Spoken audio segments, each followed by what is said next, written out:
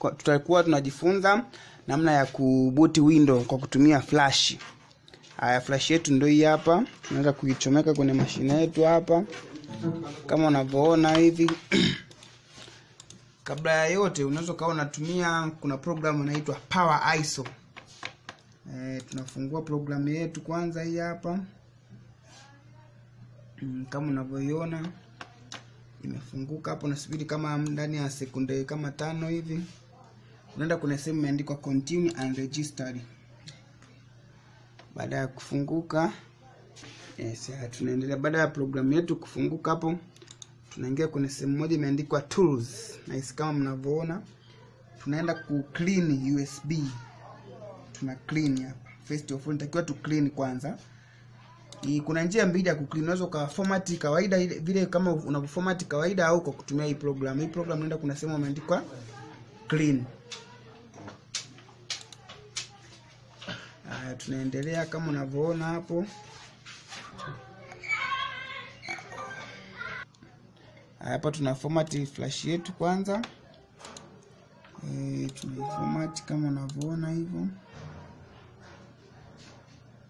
Tunaisubiri kwa muda.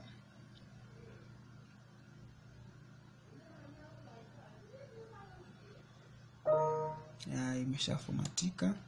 Basi tuna close, naenda tunafungua programu yetu hapo.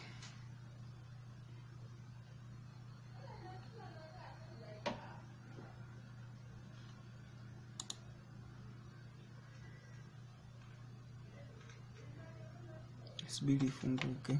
Unaenda kwenye sehemu imeandikwa tools. Alafu unaenda kwenye sehemu nyingine imeandika create bootable USB drive. Kama unavyoona hapo. Unaminya okay. Okay, tena unasubiri ifunguke. Baada ya muda una continue. Unaenda kuna sehemu kwenye source ili kwenda kuchagua window ambayo unataka kufanya bootable. Sisi tunataka kuboot Windows 7. Tuna open hapo. Alafu unaona USB yetu imeshasoma vizuri pale, kwa hiyo unakuja kwenye start hapa. Unaminya okay.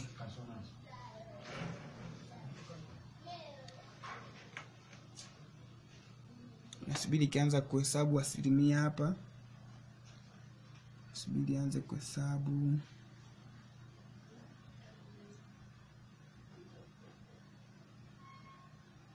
Basi hapo tunasubiri zifika 100%.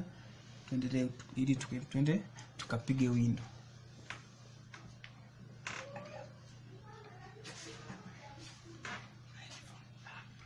Zetu zimefika 73, kwa hiyo tunaendelea kusubiri zifike asilimia 100. Tuendelee na taratibu nyingine. Ni kwa 99% hiyo kama unavyoiona. Kisha maliza itakupa ujumbe hapa.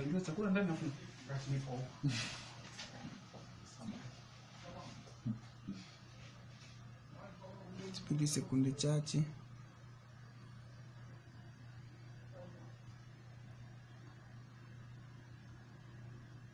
Tunaona kama inamalizia hapo. Unaona ujumbe huo kabisa imekwambia data USB drive completed successful. Kwa hapo tayari flash yetu iko tayari kwa kupigia window.